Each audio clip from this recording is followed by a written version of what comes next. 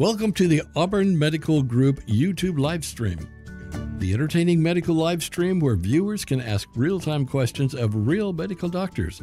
And here are our hosts, Dr. Mark Vaughn and Dr. Gwen Vaughn.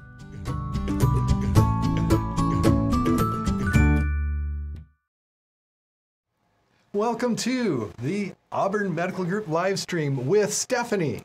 Stephanie, do you want your last name out there, or should we just leave it at Stephanie? Stephanie's fine. Stephanie, Stephanie is a second-year PA student at Awesome. the University of Tampa Physician Assistant Program, and she is doing her family medicine rotation right here at the Auburn Medical Group. The best place to do family medicine rotation. We have had many students come through here. Some of them stick and stay, so that's kind of cool. But right now, Stephanie's talking about what field? Cardiology. She's talking about cardiology, right? And we'll see. We'll see. We'll see how near and dear that is to her heart by the end of the rotation. And she's going, wow, family medicine is where it's at. Yeah, because I'm really cool. Okay, let's go to the chat because we can. So we have, of course, Lindsay Antwine letting us know she's here, and Rusty saying hi, and Rusty saying only shows one waiting on. Well, that was before we started. One waiting. Now that we're going. And that one was either Rusty or Lindsay, or one or the other. Maybe one of them hadn't registered yet. They were a little bit. Oh, we also have Jeanette Lakes from Ireland.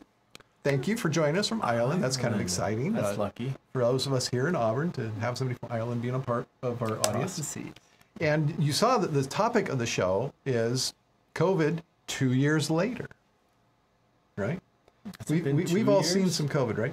Yep. So COVID was not as big of a deal when you started school.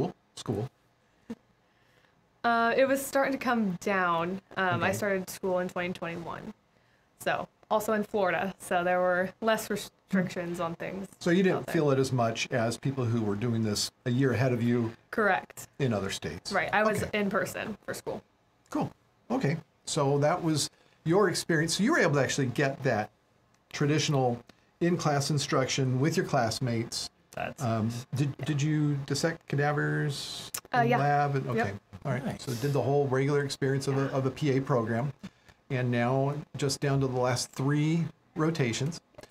COVID. So I'll let you in on. We'll also keep track of the chat as we're going along, but let you in on what we're looking at over here on the internet. So 2 years later refers to, because it's actually 3 years ago when we actually started this whole endeavor. Why? So 2 years refers to what? Yeah, what is that referring to? That's my question. It's not coming up. We can't look. Can't show it. What's going on? Okay, so we'll just read it to you. Describe it. The study was done by the VA, specifically the VA in St. Louis. So I don't know, is anybody out there who served at the VA with me? Maybe not. I know not many of the patients are, because most of them would have died in the last 25 years or however long it's been since I was at the VA in St. Louis as a student. The VA looked at these patients, and the reason it's just 2 years instead of 3 years is because they started looking at people who had COVID before a certain point. And now they're telling us 2 years later what the results are of these people who had COVID compared to a group who had not yet had COVID at that time. So trying to look for long-term outcomes of having had COVID. Long-term differences. Gotcha. And what they're finding is these people have stuff still going on, symptoms, and they have higher risk for some things. And there's a lot of criticism for this, and you can read it in the link that I have in the description in Science, actually at science.org. And you can find out that there's criticisms about both how bad it makes it sound having COVID was back then, but also some criticism is that it makes it sound not as bad as it might actually be. Sure. I'm not so sure I follow that argument as much as the one that says it makes it look worse than it actually is. So some of the criticisms about how it makes it look like having COVID 2 years ago is a greater risk to someone's health than having heart disease, for example. Well, that would be significant. COVID was a much more serious illness back then. It was a different variant. The people who were likely to be known to have it would be the people who were symptomatic. People in the VA overall would be getting hit harder because of just the population of the VA has worse outcomes for a lot of things. And that's something that we're trying to correct. And they have more chronic illnesses, the ones that are in the VA system and going there. So a lot of reasons that they would be more vulnerable to start with, and then the ones who are having COVID and being identified are going to be sicker than the people who may also have COVID, but we don't know because they're asymptomatic infections, which people had early on. There were people still with asymptomatic infections, even with the pre-Delta variants of COVID. So that's what we see when we see the study that comes out now saying 2 years after COVID, people are still having serious risks to their health. And yes, it is true for some people.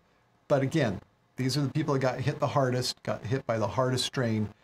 And it may make it look like COVID is a worse disease than it actually is now for the general population. Right. You guys are on board with that? Mm-hmm. Okay, you guys are on board. All right, let's make a quick little visit over to our chat. This would have been during Delta, right? That would have been 2 years ago? After.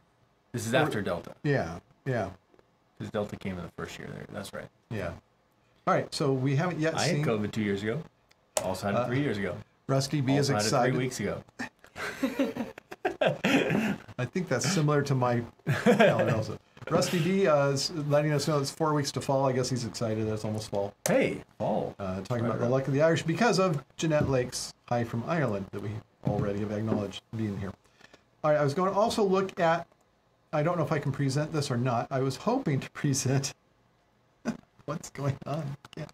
Not working. Maybe I can make COVID numbers? Well, yeah, I was wanting to show to everybody the COVID numbers, and I think we're having a little bit I think that might... You can see everything. It's really weird to look at it that way. You know, I always put these things on the screen thinking, oh, people are going to love seeing these numbers. No, you can't read them. Especially if you're watching this on a phone. Squint and get really close to my screen, and then we'll switch back and you'll see our big old heads. At least my big old head. It'll be a shock this sudden.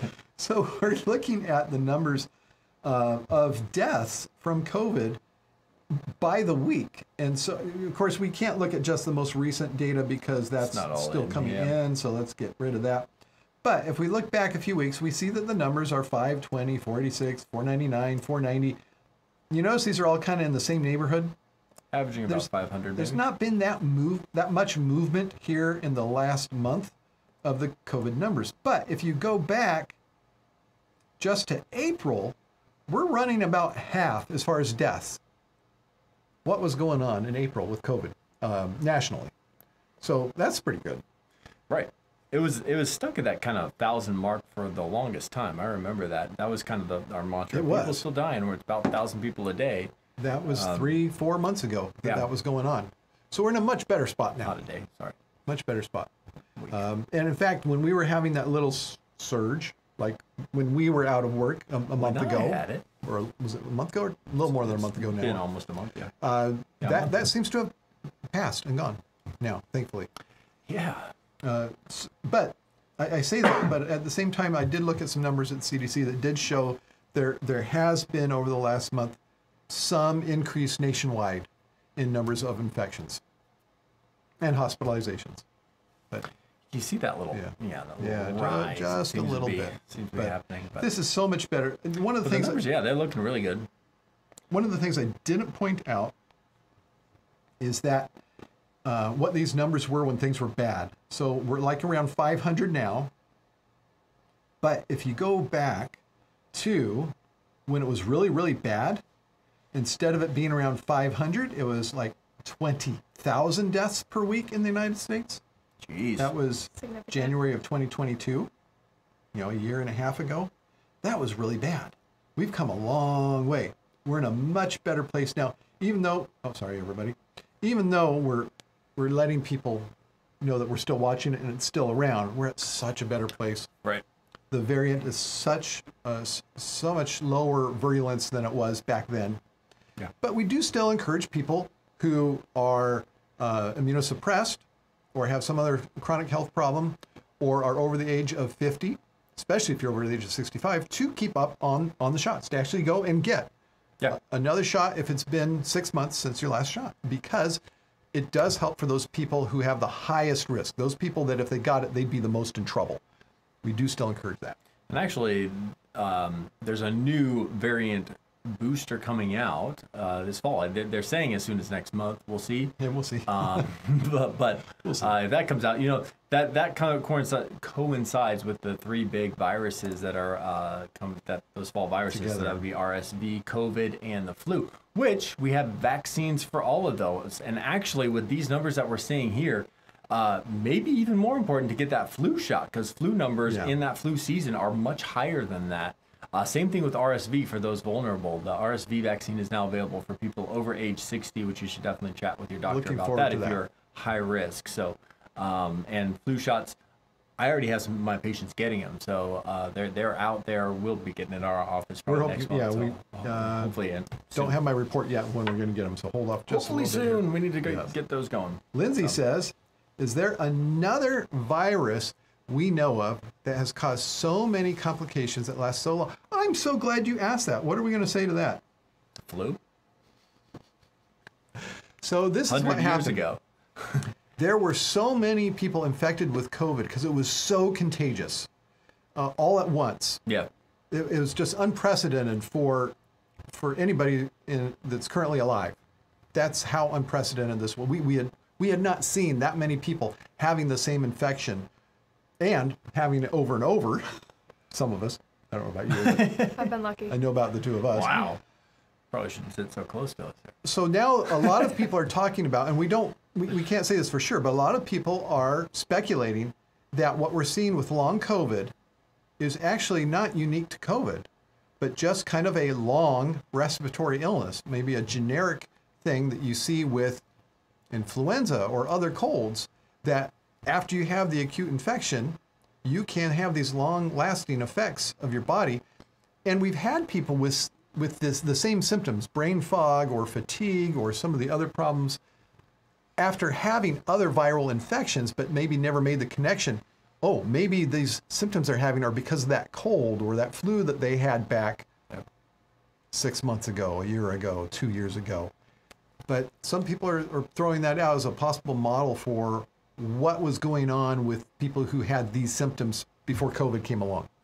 Yeah, things that we haven't been able to really classify before that are kind of in this dumpster of diagnoses like chronic fatigue syndrome. Yeah, like that. Or the people who are going around saying, give me a Lyme test. Oh yeah, or the ever been bit by a tick? Disease, no. Yeah. Well, I'm worried I have chronic Lyme because I have fatigue. Well, maybe that was some kind of a viral illness they had that came and went that caused this problem.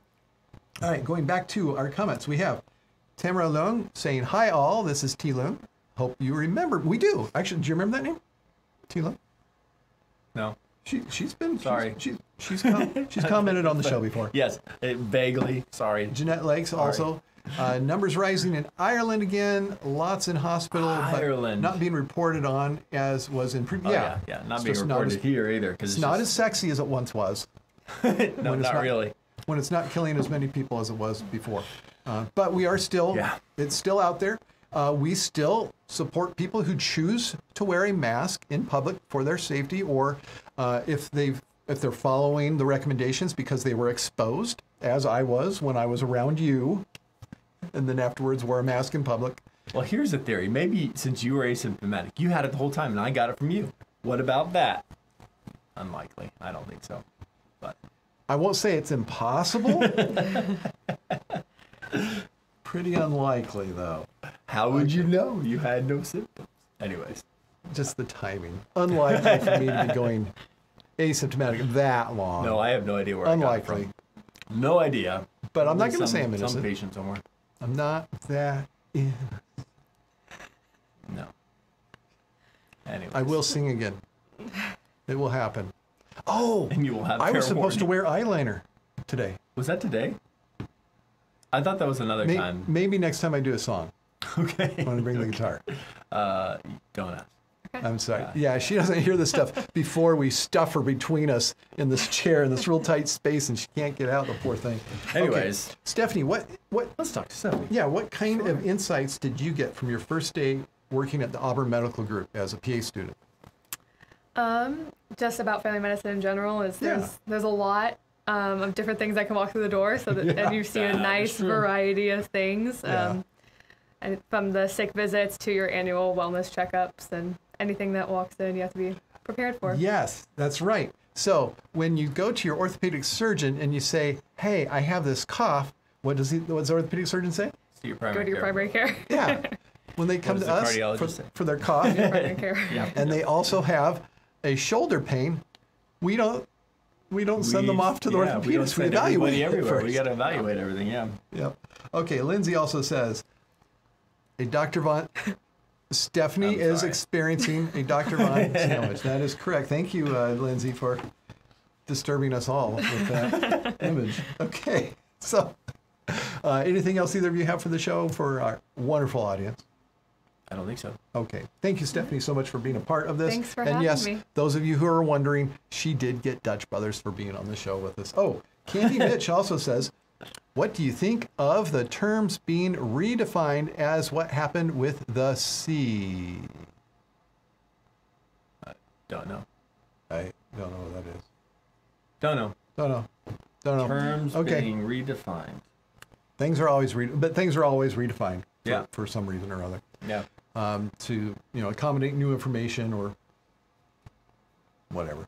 So until next time, this is a program mostly brought to you by Lindsay Antwine, along with us, but we do want to mention her name, people who were really into having their name on YouTube, or specifically our program somewhere in this area over here. That's where it is. Yeah. You can learn how to do that in the description. We'll put up a thing for that. So until next time, I'm Dr. Wayne Vaughn.